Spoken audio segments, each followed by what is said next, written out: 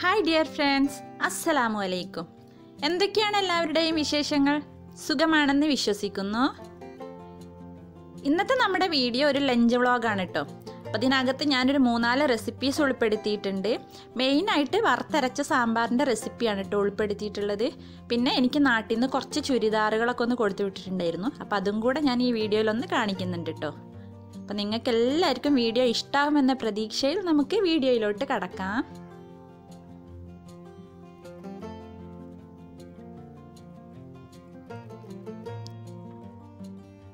കഴിഞ്ഞ ബുധനാഴ്ച എടുത്ത വീഡിയോ ആണ് കേട്ടോ. അപ്പോൾ എല്ലാവരും പോയിട്ടുണ്ടായിരുന്നു. സർക്കാർക്ക് ഡ്യൂട്ടിക്കും കുട്ടികൾ സ്കൂളിലൊക്കെ പോയിട്ടുണ്ടായിരുന്നു കേട്ടോ. അപ്പോൾ അതൊക്കെ കഴിഞ്ഞ് കുറച്ച് ക്ലീനിങ്ങും കാര്യങ്ങളൊക്കെ കഴിഞ്ഞിട്ടാണ് ഞാൻ കിച്ചണിലേക്ക് ഇറങ്ങിയത്.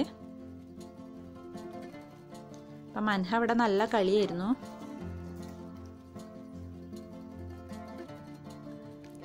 നമുക്ക് വേഗത്തിൽ മൺചട്ടി എങ്ങനെ സീസൺ ചെയ്യാന്നുള്ളതൊന്ന് കാണിക്കുന്നുണ്ട് കേട്ടോ. അപ്പോൾ നമ്മുടെ മൺചട്ടി എടുത്തിട്ട് നല്ലോണം വൃത്തിയാക്കിയിട്ട് കഴുകിയിട്ട് അതിൽ നിറയെ പാത്രത്തിൻ്റെ അതേ ലെവലിൽ വെള്ളം എടുക്കുക. അതിലേക്കൊരു 4 ടേബിൾ സ്പൂൺ ചായപ്പൊടി ഇട്ട് കൊടുക്കുക കേട്ടോ. എന്നിട്ട് നമുക്ക് അടുപ്പത്ത് വെച്ചിട്ട് കത്തിക്കുക. എന്നിട്ടത് നല്ലോണം തിളച്ച് വന്നാൽ ഒരു 5 മിനിറ്റ് നല്ല ഹൈ ഫ്ലെയിമിൽ ഇട്ടിട്ട് തിളപ്പിക്കുക. അതിനുശേഷം തീ ഓഫ് ചെയ്ത് കൊടുക്കുക.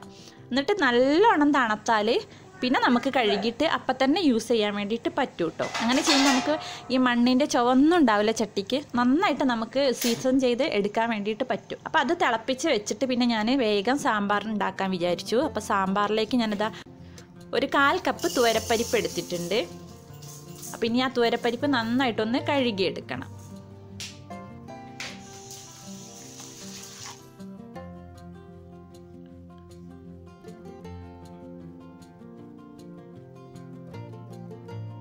ഇനി കഴുകിയെടുത്ത തുവരപ്പരിപ്പ് ഞാൻ കുക്കറിലാണ് വേവിക്കുന്നത്. നമുക്ക് പരിപ്പിട്ട് കൊടുക്കാം. പിന്നെ അതിലേക്ക് ആവശ്യമുള്ള വെള്ളം ഒഴിച്ചു കൊടുക്കാം. പിന്നെ ഇത്തിരി ഉപ്പിട്ട് കൊടുക്കാം.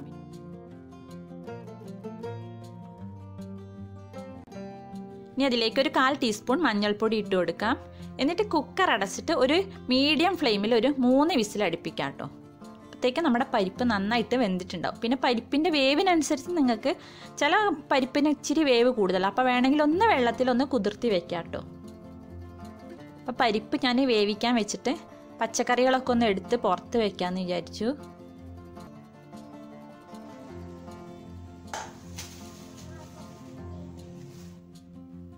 ഞാനിന്ന് സാമ്പാറിൽക്കും കുറച്ച് രസം ഉണ്ടാക്കാമെന്ന് വിചാരിച്ചിട്ടുണ്ട്. അപ്പോൾ അതിലേക്ക് 2ൽക്കും വേണ്ട പുളി ഒന്ന് വെള്ളത്തിലിട്ട് വെക്കുന്നുണ്ട് കേട്ടോ. പുളി നമുക്ക് നല്ലോണം പിഴിഞ്ഞെടുക്കാൻ വേണ്ടിയിട്ട് നല്ല ചൂടുള്ള വെള്ളത്തിൽ കുതിർത്ത് വെക്കുകയാണെങ്കിൽ നമുക്ക് പുളിയുടെ എല്ലാ സത്തും നമുക്ക് പിന്നെ പിഴിഞ്ഞെടുക്കാൻ വേണ്ടിയിട്ട് പറ്റും. അപ്പോൾ സാമ്പാറിലേക്ക് ഞാൻ അധികം കഷ്ണങ്ങളൊന്നും എടുക്കാറില്ല. സാമ്പാറിൽ എപ്പോഴും കഷ്ണം കുറച്ചാട്ടോ നല്ലത്. എന്നാലാണ് സാമ്പാർ നന്നാവുള്ളൂ. നമ്മുടെ കയ്യിൽ എന്തൊക്കെയോ പീസുകളാണ് ഉള്ളത്. അപ്പോൾ അതൊക്കെ നമുക്ക് യൂസ് ചെയ്യാം. അപ്പോൾ ഇത് കാബേജ്, വയലറ്റ് കാബേജാണ്. അപ്പോൾ അത് ഞാൻ ഉപ്പേരി ഉണ്ടാക്കാൻ ഇന്ന് വയലറ്റ് കാബേജ് വെച്ചിട്ടുള്ളൊരു ഉപ്പേരി ആട്ടോ ഉണ്ടാക്കുന്നത്.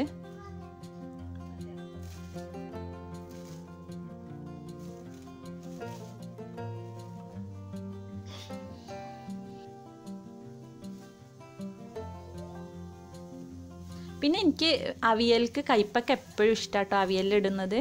ഒരു ചെറിയൊരു കഷ്ണം കയ്പക്ക ഞാൻ ഇടും കേട്ടോ അവിയലിൽ. അപ്പോൾ എനിക്ക് ആ ഒരു പുളിയുടെ ആ തേങ്ങയുടെ ഒക്കെ ടേസ്റ്റിൽ ആ കയ്പക്കയുടെ ടേസ്റ്റും കൂടി വരുമ്പോൾ നല്ലൊരു ടേസ്റ്റായിട്ടാണ് എനിക്ക് തോന്നാറ് കേട്ടോ. അപ്പം ഇനി സാമ്പാറിലേക്കുള്ള പച്ചക്കറിയൊക്കെ ഒന്ന് കട്ട് ചെയ്തെടുക്കട്ടെ.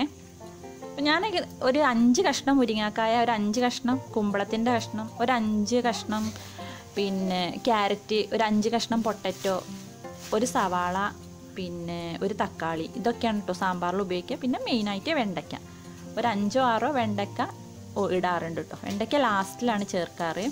പിന്നെ അതുപോലെ തന്നെ സാമ്പാറിലേക്ക് എപ്പോഴും ചെറിയ ഉള്ളിയാട്ടോ ടേസ്റ്റ് ഉണ്ടാവുക. ഞാനിവിടെ അധികം ചെറിയ ഉള്ളി വാങ്ങിക്കാറില്ല. അപ്പോൾ അതുകൊണ്ട് ഞാൻ സവാള കേട്ടോ എടുക്കുന്നത്. സവാളക്ക് പകരം നമുക്കൊരു 10 ചെറിയ ഉള്ളി എടുത്താൽ മതി. അപ്പോൾ കുറച്ചും കൂടെ ഒരു ടേസ്റ്റ് ഉണ്ടാവും കേട്ടോ സാമ്പാറിന്. അതാ ഈ കഷ്ണങ്ങളൊക്കെ ഇനി ഒന്ന് കഴുകി എടുക്കട്ടെ.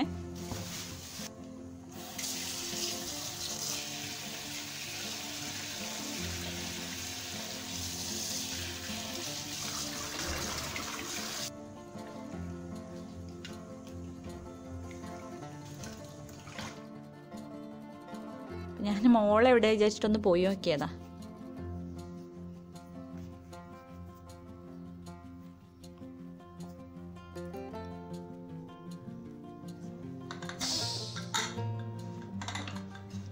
അപ്പോൾ അതാ പരിപ്പൊക്കെ ഇവിടെ ഏകദേശം വെന്തിട്ടുണ്ട്. ഇനി അതിലേക്ക് നമ്മൾ കഴുകി വൃത്തിയാക്കി വെച്ചിട്ടുള്ള പച്ചക്കറികളൊക്കെ ഇട്ട് കൊടുക്കാം.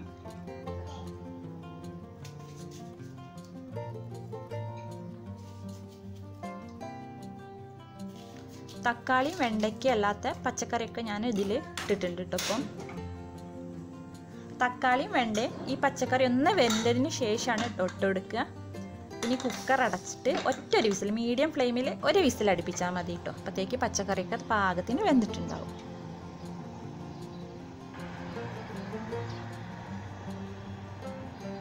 ഇനി അതവിടെ വെന്ത് വരുമ്പോഴത്തേക്ക് ഞാൻ അവിയൽക്കുള്ള കഷ്ണങ്ങളൊക്കെ ഒന്ന് കട്ട് ചെയ്തെടുക്കട്ടെ.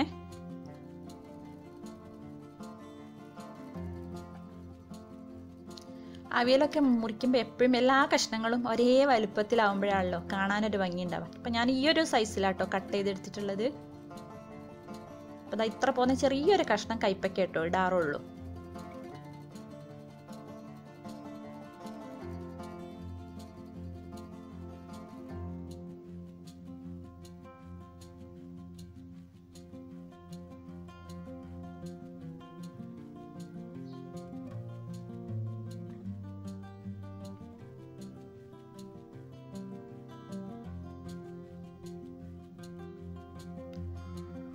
ഞാൻ മൺചട്ടിയിലാണ് അവിയൽ ഉണ്ടാക്കുന്നത്. അപ്പം നമ്മുടെ ചട്ടി നന്നായിട്ട് ചൂടായാൽ ആദ്യം കുറച്ച് വെളിച്ചെണ്ണ ഒഴിച്ചു കൊടുക്കും.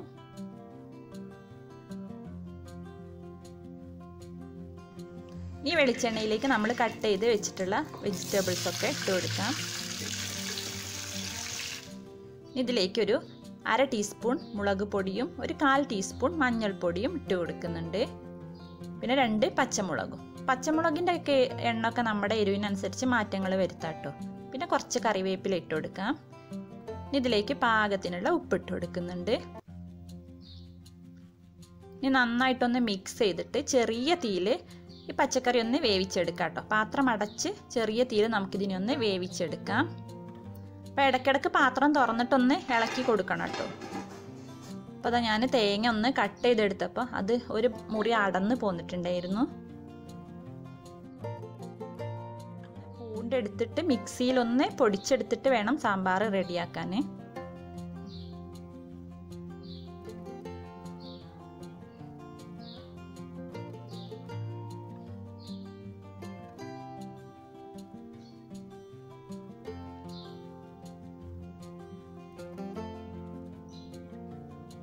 പിന്നെ സാമ്പാറിലേക്ക് വറുക്കാനുള്ള തേങ്ങ ഒന്ന് ഞാൻ പൊടിച്ചെടുക്കുന്നുണ്ട് കേട്ടോ. അതാ തേങ്ങയൊക്കെ ഇവിടെ പൊടിച്ചെടുത്തിട്ടുണ്ട്.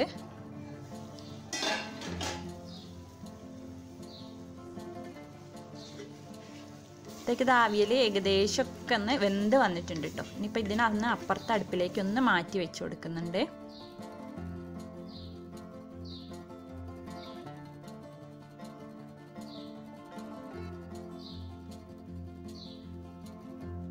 ഇനി ഞാൻ സാമ്പാറിലേക്ക് വേണ്ട തേങ്ങ ഒന്ന് വറുത്തെടുക്കുന്നുണ്ട് കേട്ടോ. അപ്പോൾ ഒരു പാൻ വെച്ചിട്ട് ചൂടാക്കിയെടുക്കാം. പാന് ചൂടായാൽ അതിലേക്ക് കുറച്ച് വെളിച്ചെണ്ണ ഒഴിച്ചു കൊടുക്കാം. ഈ എണ്ണ ഒന്ന് ചൂടായാൽ ഒരു നുള്ള് ഉലുവ ഇട്ട് കൊടുക്കാം. പിന്നെ ഒരു 1/4 ടീസ്പൂൺ, 1/2 മുതൽ 1/4 ടീസ്പൂൺ വരെയുള്ള ജീരകം, നല്ല ജീരകം ഇട്ട് കൊടുക്കാം.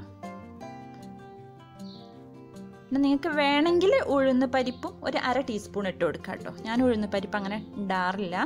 ഉലുവയും ജീരകവും നന്നായിട്ട് മൂത്ത് വന്നാൽ നമുക്കതിലേക്ക് തേങ്ങ ഇട്ട് കൊടുക്കാം.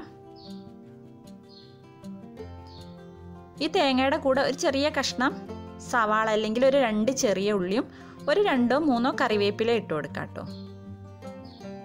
ഇതിന് നമുക്കൊരു ലൈറ്റ് ബ്രൗൺ കളർ ആവുന്നത് വരെ നമുക്കിതിനെ ഒന്ന് വറുത്തെടുക്കണം. ഞാനിതിൽ പൊടികളാണ് കേട്ടോ യൂസ് ചെയ്യുന്നത്. നിങ്ങൾ പൊടികൾക്ക് പകരം പച്ചമല്ലി, വറ്റൽമുളക് അങ്ങനെയുള്ള ഓൾ മസാലയാണ് ഇടുന്നതെങ്കിൽ എല്ലാതും സെപ്പറേറ്റ് വേണം കേട്ടോ വറുത്തെടുക്കാൻ. മസാല പൊടികളാണ് ചേർക്കുന്നത്. അപ്പോൾ അതുകൊണ്ട് നമുക്കെല്ലാതും ഒരുമിച്ചിട്ട് വറുത്താൽ മതി കേട്ടോ. അപ്പോൾ ഈ തേങ്ങ വറുക്കുമ്പോൾ എപ്പോഴും ചെറിയ തീയിൽ വേണം വറുത്തെടുക്കാൻ, ഇല്ലെങ്കിൽ പെട്ടെന്ന് തേങ്ങ കരിഞ്ഞു പോവും, നമ്മൾ വിചാരിക്കുന്ന ടേസ്റ്റും കിട്ടൂല കേട്ടോ. അപ്പോൾ ഞാൻ തീ ഒന്ന് ചെറുതാക്കി വെച്ചിട്ട് അവിയൽക്ക് വേണ്ട തേങ്ങയൊക്കെ ഒന്ന് അരച്ചെടുക്കുന്നുണ്ട്. അപ്പോൾ അവിയൽക്ക് ഞാൻ ഒരു 2 കയ്യിലത്തെ തേങ്ങ എടുത്തിട്ടുണ്ട്. പിന്നെ അതിലേക്ക് കുറച്ച് കറിവേപ്പില ഇട്ട് കൊടുക്കാം. പിന്നെ നമ്മുടെ എരിവിന് ആവശ്യമായ 2 പച്ചമുളക് ഇട്ട് കൊടുക്കുന്നുണ്ട്. പിന്നെ ഒരു 1/4 ടീസ്പൂൺ നല്ല ജീരകം ഇട്ട് കൊടുക്കുന്നുണ്ട്. ഇനി ഇതിനൊന്ന് ചതച്ചെടുക്കുന്നുണ്ട് ഞാൻ.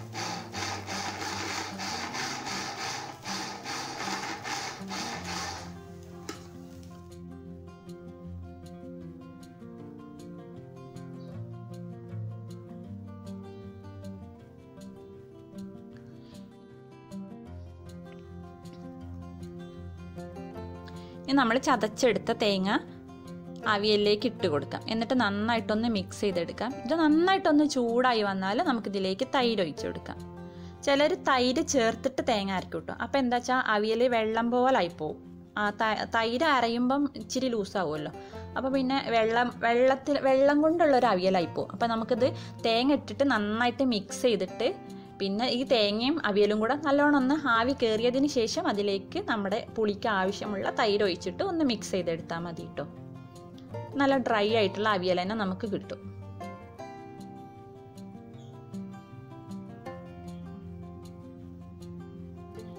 ഇനി ലാസ്റ്റിൽ അവിയൽക്ക് ഇത്തിരി വെളിച്ചെണ്ണ ഒഴിച്ചു കൊടുക്കാം. പിന്നെ കുറച്ച് കറിവേപ്പില ഒഴിച്ചു കൊടുക്കാം. അപ്പം നമ്മുടെ അവിയൽ ഇവിടെ റെഡി ആയിട്ടുണ്ട്.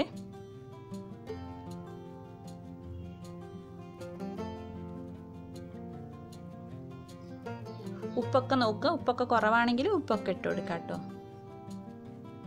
അപ്പോഴത്തേക്ക് ഇതാ തേങ്ങയൊക്കെ ഇവിടെ പാകത്തിന് മൂത്ത് വന്നിട്ടുണ്ട്. ഇനി ഇതിലേക്ക് 1 ടേബിൾ സ്പൂൺ മല്ലിപ്പൊടി ഇട്ട് കൊടുക്കുന്നുണ്ട്. 1.5 ടേബിൾ സ്പൂൺ മുളക് പൊടീൻ്റെ അളവ് നമ്മുടെ ആ ഒരു എരിവിനനുസരിച്ച് നമുക്ക് മാറ്റങ്ങൾ വരുത്താം കേട്ടോ. ഇത് നമ്മൾ പൊടികളൊക്കെ ഇടുമ്പോൾ തീ ഏറ്റവും കുറഞ്ഞ ലോ ഫ്ലെയിമിൽ വേണം കേട്ടോ വെക്കാൻ. ഇനി അത് നന്നായിട്ടൊരു 3 മിനിറ്റൊക്കെ ഒന്ന് വഴറ്റിയതിന് ശേഷം അതിലേക്ക് 1 ടേബിൾ സ്പൂൺ കായ ഇട്ട് കൊടുക്കാം. നമ്മളെ കയ്യിൽ കട്ടക്കായാണ് ഉള്ളതെങ്കിൽ നമ്മൾ ഉലുവ പിന്നെ ജീരകമൊക്കെ മൂപ്പിച്ചില്ല, ആ സമയത്ത് ഇട്ട് കൊടുത്താൽ മതി കേട്ടോ. പിന്നെ 2-3 മിനിറ്റ് ഒന്ന് വഴറ്റിയെടുക്കാം. ഇനി നന്നായിട്ട് തണുത്തതിന് ശേഷം നമുക്ക് നല്ല പേസ്റ്റ് ആക്കിയിട്ട് അരച്ചെടുക്കണം കേട്ടോ. അപ്പോൾ സാമ്പാറിൻ്റെ കഷ്ണങ്ങളൊക്കെ നന്നായിട്ട് വെന്തിട്ടുണ്ടായിരുന്നു. അപ്പം ഞാനതൊരു ചട്ടിയിലേക്ക് മാറ്റുന്നുണ്ട് കേട്ടോ. ഇതിലേക്ക് പാകത്തിനുള്ള പുളി ഒഴിച്ചു കൊടുക്കുന്നുണ്ട്. പിന്നെ ഒരു തക്കാളി വലിയ കഷ്ണങ്ങളാക്കിയിട്ട് അതും കൂടെ അതിലേക്ക് ഇട്ട് കൊടുക്കുന്നുണ്ട്. ഈ സാമ്പാർ നന്നായിട്ടൊന്ന് തിളച്ച് വരട്ടെ.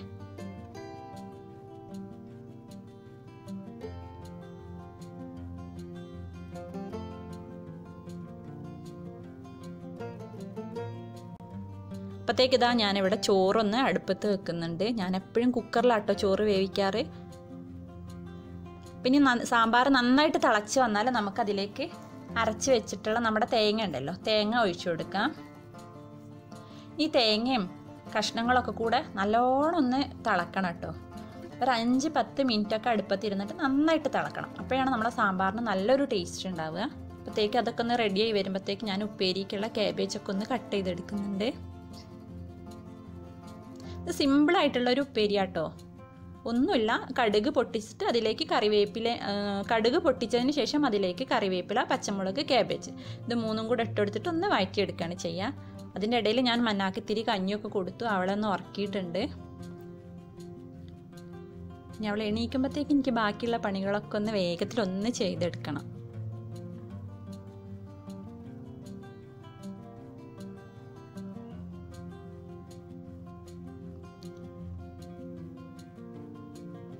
പിന്നെ അന്ന് ചെമ്മീനാട്ടോ. അപ്പം ഞാൻ രാവിലെ എന്നെ എടുത്ത് പുറത്ത് വെച്ചിട്ടുണ്ടായിരുന്നു. അപ്പോൾ കുറച്ച് ചെമ്മീനേ ഉള്ളൂ. അപ്പോൾ അതിലേക്ക് ഇച്ചിരി പൊട്ടറ്റോയും കൂടെ ഇട്ടിട്ട് 2ഉം കൂടെ മിക്സ് ചെയ്തിട്ട് വറക്കാമെന്നാണ് വിചാരിച്ചിട്ടുള്ളത്. അപ്പോൾ ഞാൻ ചെമ്മീൻ എപ്പോഴും വൃത്തിയാക്കുമ്പോൾ ആദ്യം അതിൻ്റെ തോൽ ആദ്യം ക്ലീൻ ചെയ്തതിന് ശേഷമാണ് അതിൻ്റെ വേസ്റ്റ് ഞാൻ റിമൂവ് ചെയ്യുക. അപ്പോൾ അതെനിക്കൊരു എളുപ്പമായിട്ട് തോന്നും കേട്ടോ. അപ്പോൾ കത്തി എടുത്താൽ മതിയല്ലോ. അപ്പം ഞാൻ ആദ്യം അതിൻ്റെ സ്കിന്നൊക്കെ ഒന്ന് മാറ്റും.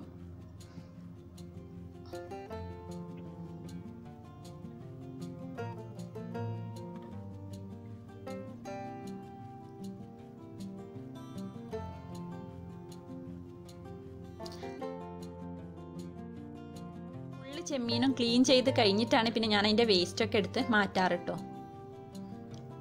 അപ്പോൾ പിന്നെ കത്തി എടുത്തിട്ട് ഒക്കെ ഒന്നും ഇങ്ങോട്ട് ക്ലീൻ ചെയ്തെടുത്താൽ മതിയല്ലോ. അങ്ങനെ അതാ മീനൊക്കെ ഒന്ന് ക്ലീൻ ചെയ്ത് കഴുകി എടുത്തിട്ടുണ്ട്. ഇതൊന്ന് മസാല തേച്ച് വെക്കണം കേട്ടോ. അതിലേക്ക് 1 ടീസ്പൂൺ മുളക് പൊടി, 1/4 ടീസ്പൂൺ മഞ്ഞൾപ്പൊടി, പിന്നെ 1 ടീസ്പൂൺ ഇഞ്ചി വെളുത്തുള്ളി ചതച്ചതിട്ട് കൊടുക്കുന്നുണ്ട്. പിന്നെ അതിലേക്ക് ചെറുതായിട്ട് അരിഞ്ഞു വെച്ചിട്ടുള്ള പൊട്ടറ്റോ, ഞാനൊരു പൊട്ടറ്റോ എടുത്തിട്ടുണ്ട് കേട്ടോ. അതിലേക്ക് ഇത്തിരി കറിവേപ്പില, പിന്നെ പാകത്തിനുള്ള ഉപ്പിട്ട് കൊടുക്കുന്നുണ്ട്. ഇനി ഇത് നന്നായിട്ടൊന്ന് മിക്സ് ചെയ്തിട്ട് ഞാനൊന്ന് മാറ്റി വെക്കുന്നുണ്ട്. ഇത് ലാസ്റ്റിലൊന്ന് ഫ്രൈ ചെയ്തെടുക്കാമെന്ന് വിചാരിച്ചു. അപ്പോഴത്തേക്ക് ഇതാ നമ്മുടെ സാമ്പാറൊക്കെ ഇവിടെ നന്നായിട്ട് തിളച്ചിട്ടുണ്ട് കേട്ടോ. ഇനി സാമ്പാർ ഒന്ന് വറവിടണം.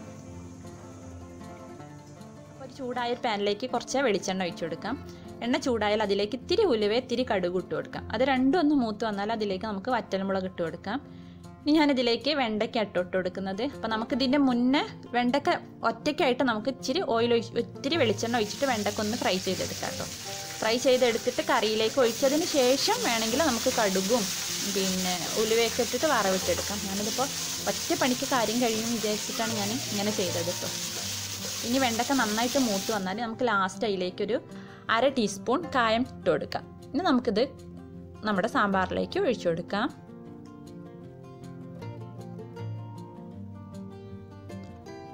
അപ്പം സാമ്പാർ അതുപോലെ രസമൊക്കെ തണുത്താലാണ് നമുക്ക് അതിലെന്തെങ്കിലും കുറവുകളുണ്ടോ അതൊക്കെ നമുക്ക് കുറവുകളും അതിൻ്റെ ആ ഒരു ശരിക്കുള്ള ഒരു ടേസ്റ്റൊക്കെ നമുക്ക് അറിയണമെങ്കിൽ സാമ്പാർ അതുപോലെ രസമൊക്കെ നന്നായിട്ട് തണുക്കണം കേട്ടോ.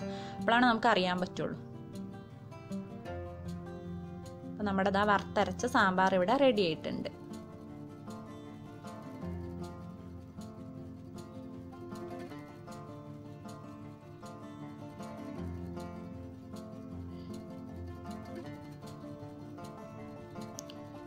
ഇനി ഞാൻ ക്യാബേജ് ഒന്ന് വേവിക്കാൻ വേണ്ടിയിട്ട് വെക്കുന്നുണ്ട്. അപ്പോൾ ഒരു ചൂടായ പാനിലേക്ക് കുറച്ച് വെളിച്ചെണ്ണ ഒഴിച്ചിട്ടുണ്ടായിരുന്നു. അപ്പോൾ എണ്ണ ചൂടായപ്പോൾ ഇച്ചിരി കടുക് ഇട്ട് കൊടുത്തു.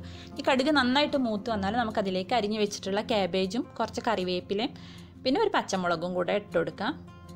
ഇതിലേക്ക് ഇത്തിരി ഉപ്പിട്ടിട്ട് നന്നായിട്ടൊന്ന് മിക്സ് ചെയ്തെടുക്കാം.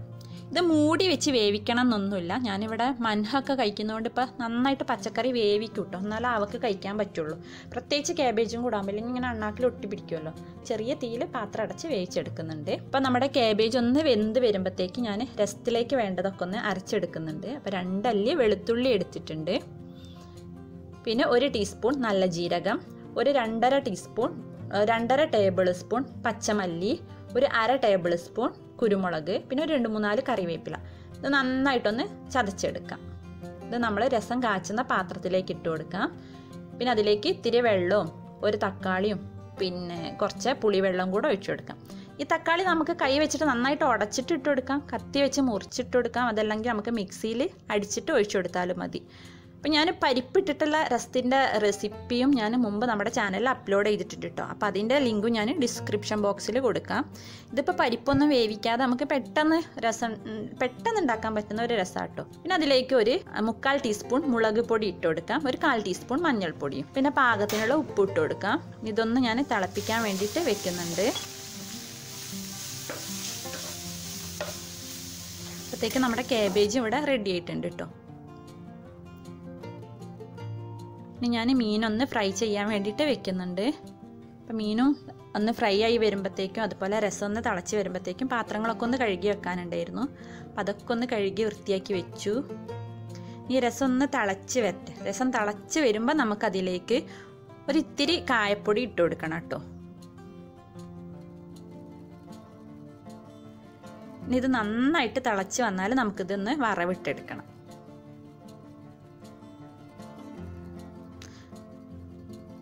അപ്പോൾ നല്ലോണം തിളച്ചതിന് ശേഷം നിങ്ങൾ നോക്കുക, നമുക്ക് രസത്തിൻ്റെ ഉപ്പും പുളിയൊക്കെ കറക്റ്റാണോ എന്ന് നോക്കിയിട്ട് ഇറക്കി വയ്ക്കാം. വെളിച്ചെണ്ണയിലാണ് വറവിടുക എപ്പോഴും രസം. അപ്പോൾ എണ്ണ ചൂടായാൽ അതിലേക്ക് ഇത്തിരി കടുക്, ഒരു നുള്ളു ഉലുവ, കറിവേപ്പില, വറ്റൽമുളക് ഇട്ട് കൊടുക്കാം. അത് മൂത്ത് വന്നാൽ നമ്മൾ രസത്തിലേക്ക് ഒഴിച്ചു കൊടുക്കാം. പിന്നെ അതിലേക്ക് ലാസ്റ്റിൽ ഇത്തിരി മല്ലിയില കൂടെ ഇട്ട് കൊടുക്കാം കേട്ടോ. അപ്പോൾ നമ്മുടെ രസവും കഴിഞ്ഞു. ഞാനത് അതിൻ്റെ കുക്കിംഗ് ഒക്കെ ഇവിടെ കഴിഞ്ഞിട്ടുണ്ട്. ഇനി വേഗം ഇതൊക്കെ ഒന്ന് ക്ലീൻ ചെയ്തെടുക്കണം. അപ്പം ഇങ്ങനെ നമ്മൾ കറിവേപ്പിലിട്ടിട്ട് വറവിട്ടെടുക്കുന്ന വിഭവങ്ങളൊക്കെ ആകുമ്പം എല്ലായിടത്തും ഒന്നായിട്ട് ഇരപ്പാവും. അപ്പം അപ്പം നിറയെ കച്ചറായിട്ടുണ്ട്, അടുപ്പും അടുപ്പിൻ്റെ തായയും ചുമരൊക്കെ. അപ്പോൾ ഒക്കെ ഒന്ന് ക്ലീൻ ചെയ്തെടുക്കണം. അപ്പം അതൊക്കെ ഒന്ന് ക്ലീൻ ചെയ്തെടുത്തതിന് ശേഷം ഞങ്ങളുടെ കുളിയൊക്കെ കഴിഞ്ഞു.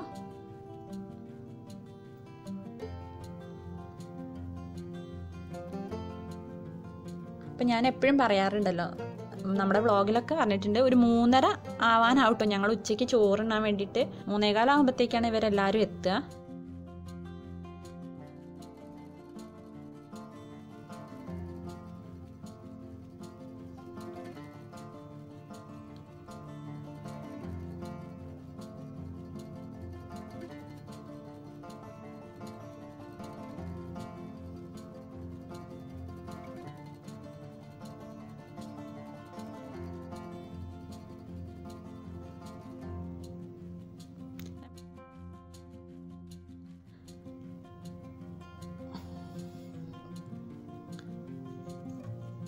ഭക്ഷണമൊക്കെ കഴിക്കലൊക്കെ കഴിഞ്ഞാൽ പിന്നെ എല്ലാവരും കൂടെ കുറച്ച് സമയമൊക്കെ ഒന്ന് ഇരിക്കും കേട്ടോ. ഇവർക്ക് സ്കൂളത്തെ കാര്യങ്ങളൊക്കെ കുറേ പറയാനുണ്ടാവും. പ്രത്യേകിച്ച് മുഹമ്മദ് നല്ലോണം സംസാരിക്കും. മോൾ അധികം അങ്ങോട്ട് സംസാരിക്കൂല കേട്ടോ. അവന് കുറേ കാര്യങ്ങളൊക്കെ പറയാനുണ്ടാവും. അപ്പം അതൊക്കെ കഴിഞ്ഞപ്പോൾ എനിക്ക് നാട്ടിൽ നിന്ന് കുറച്ച് ചുരിദാർ കൊടുത്തു വിട്ടിട്ടുണ്ടായിരുന്നു. ഇത് കുറച്ചായിട്ടോ കൊടുത്തു വിട്ടിട്ട്. അപ്പം ഞാൻ വീഡിയോ എടുക്കുമ്പോഴൊക്കെ കാണിക്കണം വിചാരിക്കും. പക്ഷെ നമ്മളെ വീഡിയോ ലെങ്ത്ത് കൂടുതലായിരിക്കുമല്ലോ എപ്പോഴും. അപ്പം പിന്നെ ഞാനതാണ് കാണിക്കാത്തത്. പിന്നെ ഇപ്പം ഇത് തയ്ക്കാൻ വേണ്ടിയിട്ടിരിക്കണം. അത് നല്ല കോട്ടൻ്റെ ചുരിദാറാട്ടോ. ഒക്കെ നല്ല നല്ല ചുരിദാറുകളാണ്. നമുക്ക് വീട്ടിലൊക്കെ ഇടാൻ പറ്റുന്ന ടൈപ്പ് വലിയ നല്ല കോട്ടൻ്റെ ഷാളാണ് വരുന്നത്. ഇത് ഞങ്ങളവിടെ മലപ്പുറം കോട്ടയ്ക്കലുള്ള സീനത്ത് നിന്നാണ് എടുത്തിട്ടുള്ളത്. സർക്കാർക്കാരൻ്റെ ജ്യേഷ്ഠൻ്റെ വൈഫ് ഉണ്ടല്ലോ, താത്ത, അവരാണ് കൊടുത്തു വിട്ടത്. അപ്പം എല്ലാതും ഒന്നൊന്നിനും വെച്ചെന്ന് പറഞ്ഞ പോലെ എല്ലാം നല്ല ചുരിദാറുകളാണ്.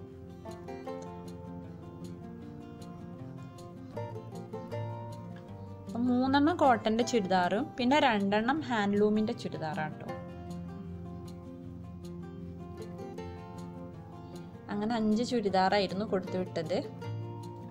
ഇത് റേറ്റും നല്ല അഫോർഡബിൾ ആയിട്ടുള്ള റേറ്റ് ആട്ടോ. ഏറ്റവും കുറഞ്ഞ റേറ്റിലുള്ള ചുരിദാറുകളാണ് ഇതൊക്കെ. ഇതെനിക്ക് നല്ല ഇഷ്ടമായിട്ടോ. റോസ് നല്ല സോഫ്റ്റ് ആയിട്ടുള്ള ക്ലോത്താണ് ഇതിന് വരുന്നത്.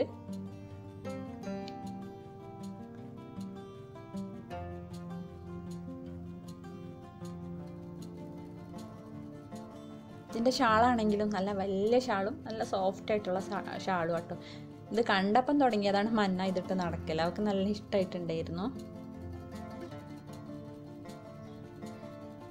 ഇത് ഡയറക്റ്റ് കാണുമ്പോൾ നമ്മൾ ഈ ക്യാമറയിൽ കാണുന്നക്കാട്ടിയും കുറച്ചും കൂടെ കളർ ഉണ്ട് കേട്ടോ എല്ലാറ്റിനും.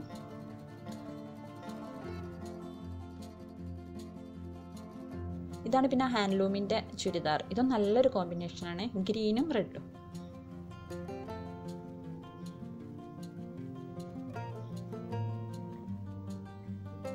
അങ്ങനെ കസവൊക്കെ വരുന്ന ഷാളാട്ടോ ഇതിന് വരുന്നത്.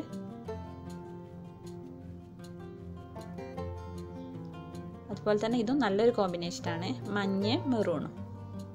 നല്ലൊരു മഞ്ഞ കേട്ടോ, ഉദിപ്പുള്ളൊരു മഞ്ഞല്ല, നല്ലൊരു ലൈറ്റ് ആയിട്ടുള്ളൊരു മഞ്ഞ കളറാണ്. നല്ലൊരു മെറൂണിൻ്റെ ഒരു കോമ്പിനേഷൻ.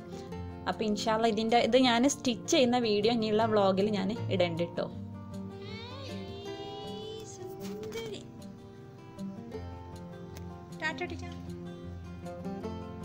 ഇഷ്ടായ സാള് എങ്ങോട്ടാ സാളിട്ടിട്ട് പോണേ?